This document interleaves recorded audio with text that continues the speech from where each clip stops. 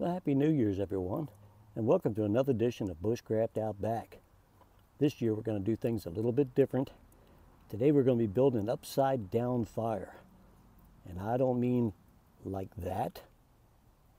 I mean we're going to turn it up and we're going to have a fire upside down. Stay with me. Okay, traditionally, this is what everybody is used to. Your traditional fire, we start with the smallest wood, work our way up to a little bit bigger wood, all the way up to the biggest wood, and light our campfire. And everybody has seen this. The problem with this is it burns up pretty quickly. You have to continue to feed it. So what we're going to try to do is flip this fire upside down and let it burn from the top down, because as we know, fire likes to climb. So I want to find out tonight. I may spend the night in this shelter out here, and I want to see how long I can make this burn without too much work at all. And by building it upside down, see how long it'll last. I'll take you along for the ride. Let's go. Okay, well, let's start over. We're going to take some of our biggest wood.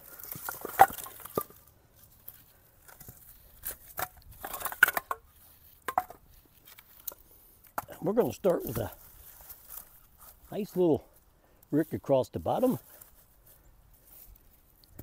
Then we're going to take some wood and we're going to make another rick across the top. I'm going to space these just a little bit, get some airflow in there. And then we're going to take and make another rick across the top using some of our other wood.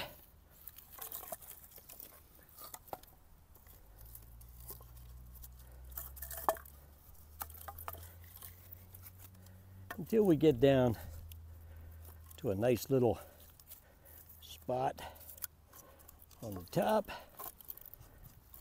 for our little tinder bundle.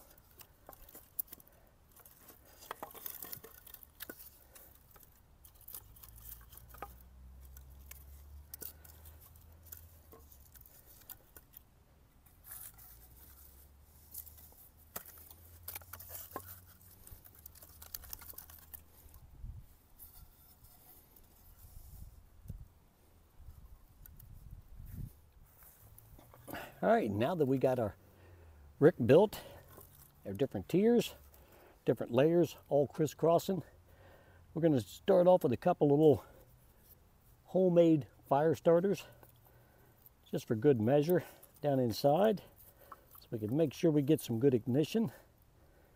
And then I might even sweeten it up a little bit with a little bit of fat wood.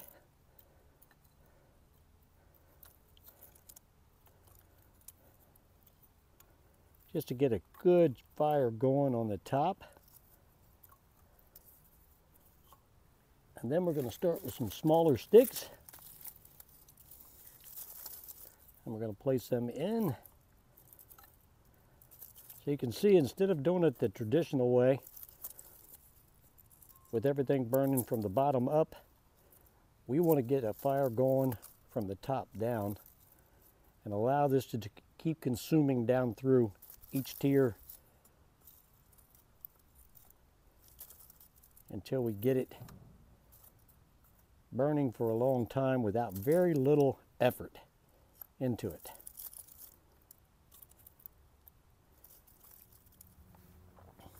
I also want to point out that I'm using primarily oak for this particular fire lay, and it's going to depend on the type of wood that you use, how long it burns. And you know, pine will of course burn up a little bit faster, and some softer woods. But this won't spark as much either. I won't get very little sparking once I get down into this, which is going to be important for tonight. So we're going to wait till we get a little bit later and fire this puppy up. Okay, it's about 5:30. We're going to light this thing up.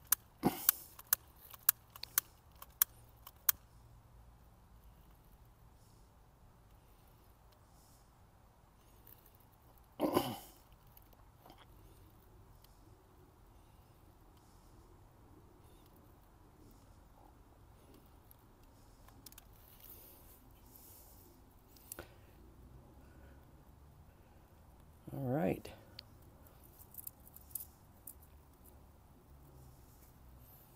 Let's see how we do. Okay. As I said before, she's burning from the top down. Let's see how we do. I did put a reflector out in front. You can build that out of natural material. I'm just trying to project that heat back into my shelter, since I'm going to be staying out here tonight, and we'll record the temperatures and see how we make out. See if this really puts any kind of heat back into here. Noticeable heat. Stay with me. I don't know if you noticed, I kind of rolled the top of my baker's tent back just a little bit, because as a general rule, you want to stay at least a pace or a pace and a half away from your shelter, just in case you get a stray spark, it doesn't come down in and affect your shelter. So that's what I've done. It's about good 3 feet from the shelter. So close enough to get me some heat, but not close enough that it's going to affect me if I sleep with this shelter open tonight. And if I get in trouble, I can always pull these flaps down, and I have an alternate source of heat, so don't worry, I'm not going to freeze. To give you a shot back into my shelter, I'm going to light these lanterns up here, but here's the overall plan. Get that fire going, project that heat back into there, and see how we make out through the night. I took a temperature check, and it's already about 68 degrees in the top of that baker's tent. Nice. And if you can see this, oh yeah, it's 75 degrees on the top of my tent. I think we're working.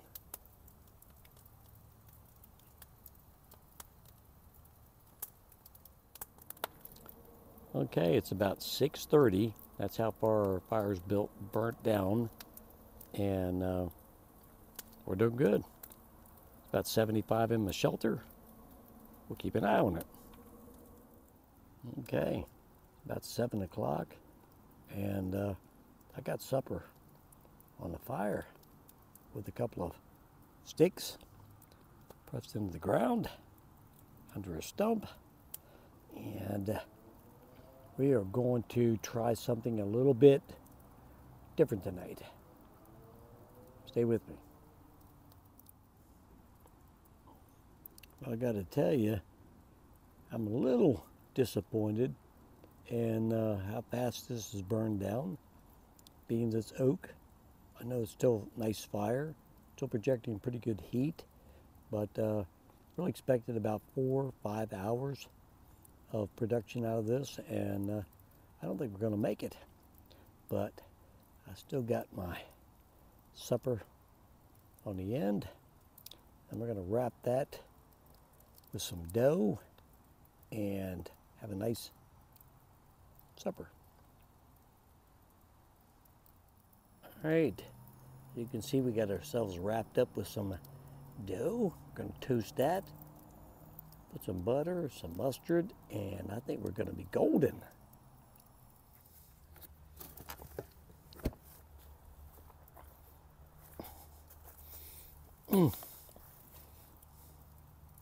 I know I'm hungry. Let's see what we got here. Oh, very juicy. Mmm.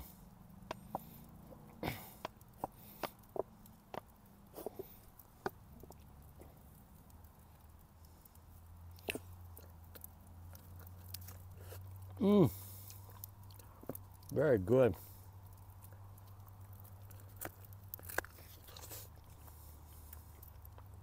Mmm. Oh yeah. Very nice. Okay, it's about 7 o'clock, and I've still got 1.5 rows of wood left, so we're doing pretty good. Okay guys, it's about 8 o'clock. Fire is still holding. I still got 1.5 ricks of wood left, but it's burning down So I'm probably gonna retire to my shelter, and I'm probably gonna drop these flaps here and here down, and got a bed made on the inside, got a 0-degree bag. I'm probably going to get in that and relax for the rest of the night, maybe watch a movie, and I'll catch up with you guys in the morning. Well, it's about 2 o'clock in the morning. I don't know if you can hear that, but it's the wind. And I had to get up this morning and fix a storm flap on my shelter. I just kind of laid the tarp down in the front here and didn't stake it down, and woke up with the wind peeling the tent back. But no biggie. Too early to get up, so I'm just gonna lay here and maybe catch up on a video for a few minutes. We'll catch up with you later.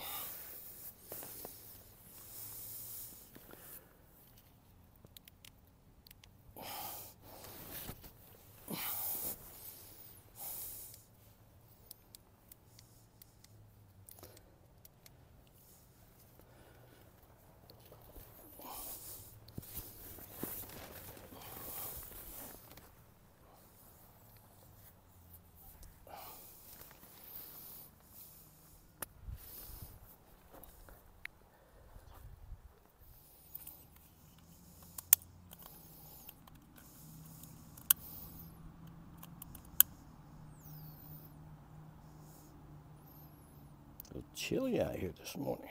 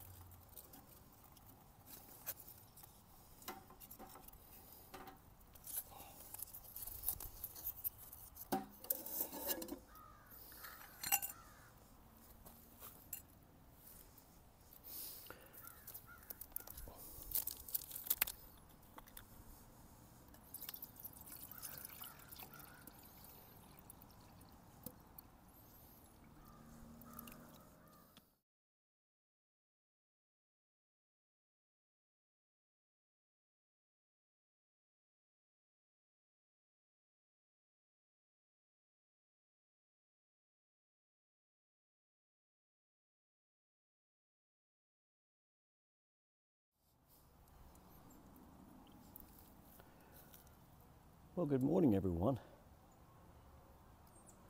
It's about 39 degrees out here. It's not too bad.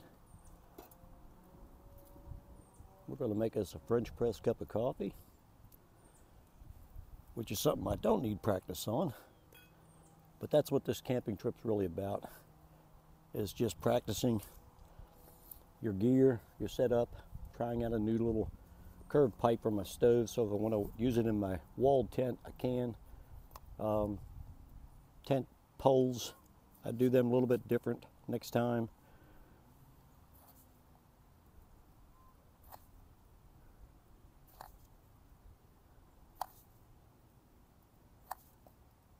I like strong coffee.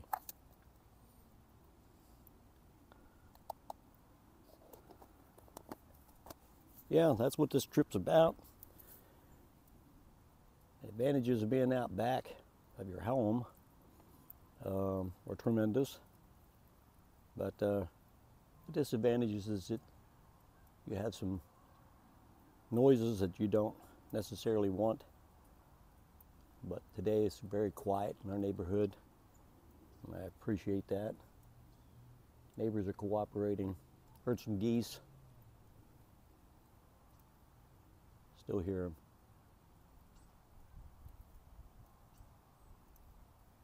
That's why I like to get out in the wilderness and away from this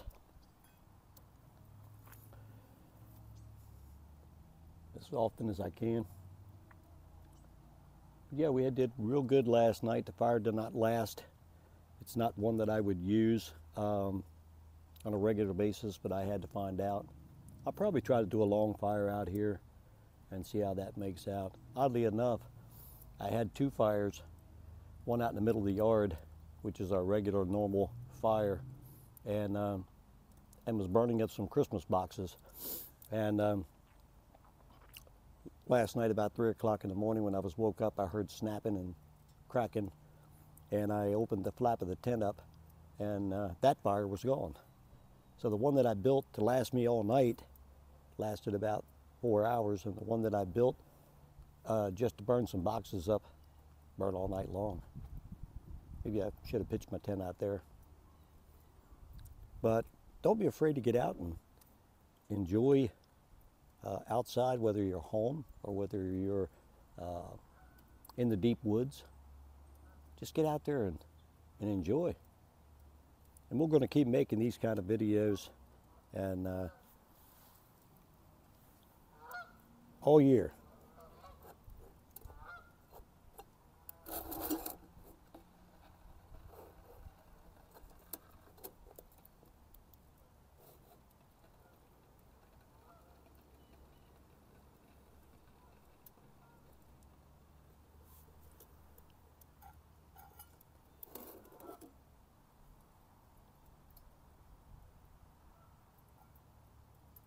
Oh yeah.